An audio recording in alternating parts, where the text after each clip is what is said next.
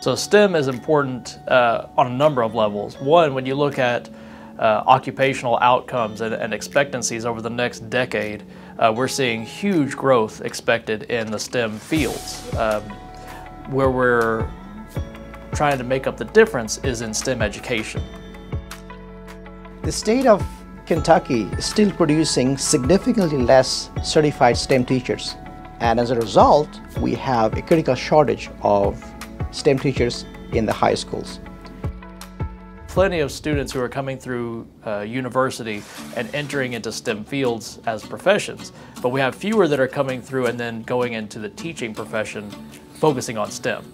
So that's really what we're aiming for, is to get students to not only consider STEM fields as an occupation, but also STEM teaching as an occupation. If we don't have strong teachers out there inspiring each and every learner, then we're going to see that increase in the STEM jobs start to taper off as a result. So, or even worse, have people coming out in these fields that are not ready to go and ready to take up the charge that's put in front of them. We need a broader education of STEM subjects. So we can see that how much our world is changing, especially when it comes to environmental concerns and technological concerns.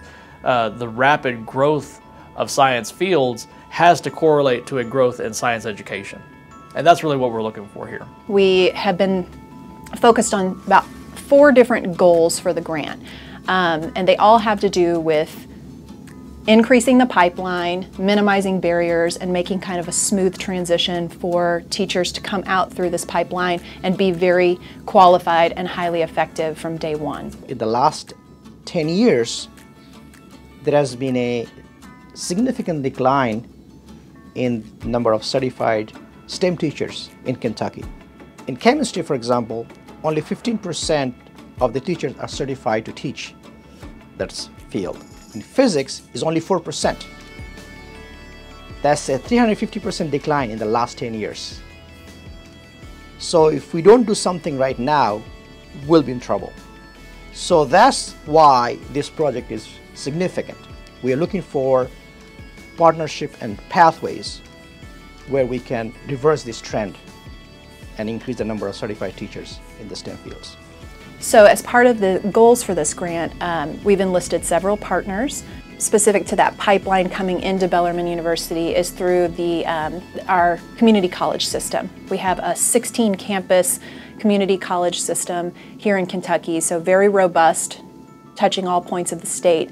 And we've been developing 2x2 plans with them. So students would do their first 2 years there at the community college, earn an associate's degree, and then come to us for the final 2 years, or even that optional early entry pathway, an additional 5th year, to end up with that degree in the STEM discipline and a teaching certification as well.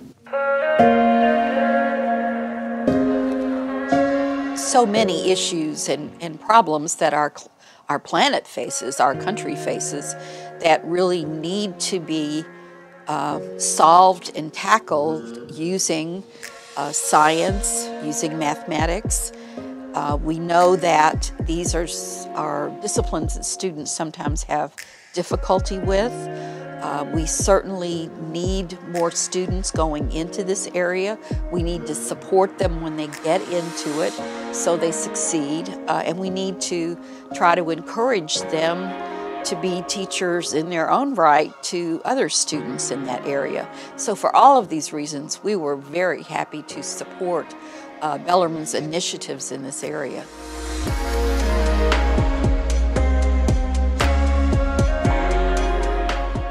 Kentucky Science Center internships were really interesting because you're working with current Bellarmine students who, like I said, most of them have never had experience with younger learners.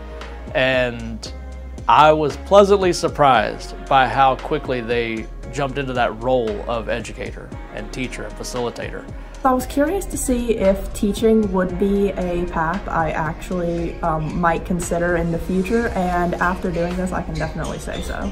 The internships were good because our students didn't just learn about teaching. They went and got to practice it themselves. I think it's important for STEM majors to teach young people to ignite a flame for learning at an early age to pass on that spark, and also to confirm the idea that they too have the passion for science. It's important to pass that passion along. We really need more people who are well trained to go into the schools and help students prepare to be the students that we want when they come to us in college, who not only have the academic preparation to succeed, but also really have the grit, the motivation, and an understanding of what kinds of expectations are needed for students to succeed in any kind of college. And the impact of that is absolutely. We need people to design and innovate and be thinking about how to best, most efficiently and most effectively solve the problems of today.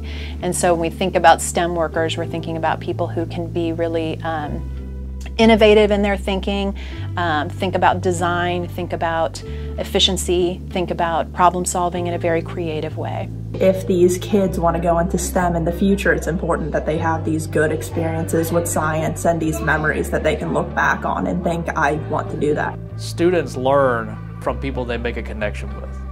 So if they don't have a connection with their teacher, they're really not going to learn a whole lot. They may memorize facts, and they may be able to regurgitate those facts on a test, but they're not really learning, you know? They're not internalizing that information.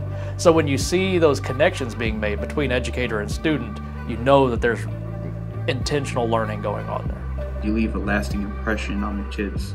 I know myself, when I was in 7th grade, I had a science fair project that made me decide ultimately that I wanted to be a physicist. One of the ways that I think this Noyce grant really works to the strength of educators is that it gives students an opportunity to try it out.